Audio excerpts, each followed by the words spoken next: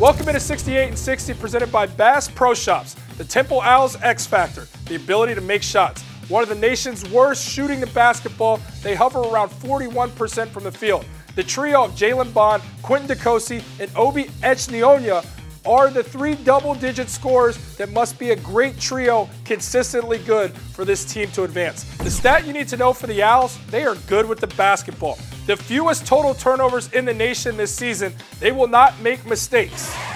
My prediction for the Owls, oh man, it's going to be a ruckus environment in the BK, an old Big Five matchup. However, Temple goes down to Villanova. Villanova's ability to defend and they get hot from the three-point line is ultimately too much for the Temple Owls. 68 and 60 is brought to you by Bass Pro Shops. Your adventure starts here.